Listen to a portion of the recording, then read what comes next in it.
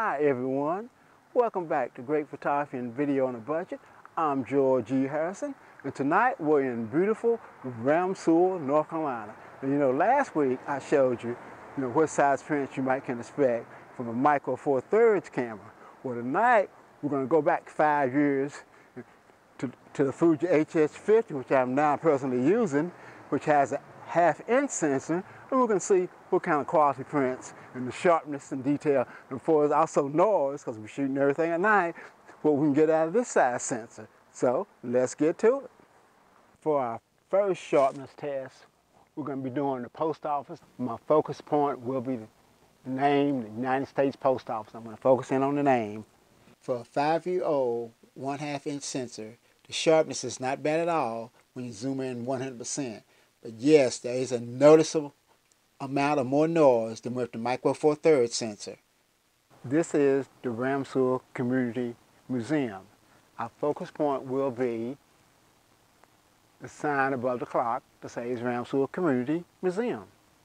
You can see right off, it's not quite as sharp, although it's not bad for a 1/2 inch sensor, but definitely there's more noise than with the micro four thirds sensor. But overall, it's not too bad for a 5-year-old sensor, because you're not going to be looking at it this way. This is the way you will be looking at it. Our third shot is Jordan Memorial Methodist Church, and our focus point is the sign Jordan Memorial. A 1/2 inch sensor of 5 years ago is not as sharp or as noise-free as a sensor of today, but still, it holds up pretty good. Our fourth and final shot will be the Main Street Hair Company. Our focus point will be the sign that says Main Street Hair Company. Yes, it's obvious by now, a 5-year-old 1/2 inch sensor cannot compete with a 1/2 inch sensor today, and definitely maybe not a micro four thirds sensor in the noise department. But sharpness, hey, it's still pretty good even when zoomed in 100%. But again, you're not going to be zoomed in like this when you look at the picture on the wall. This is the way you're going to be looking at the picture.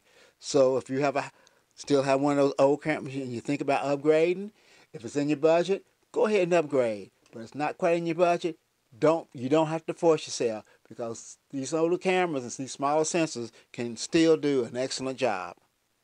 Well, I hope you enjoyed the visit to Ramseur, North Carolina as much as I did.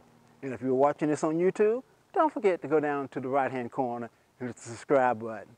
Also, hit the notification button so you can get all my videos on Tuesday and Friday. Same thing if you're watching this on Facebook. Hit the notification button so you can get my videos on Tuesday and Friday. And sometimes you might get some random ones other days during the week. And as always, I want to thank you for coming along with me on this photographic journey, and I will see you Friday.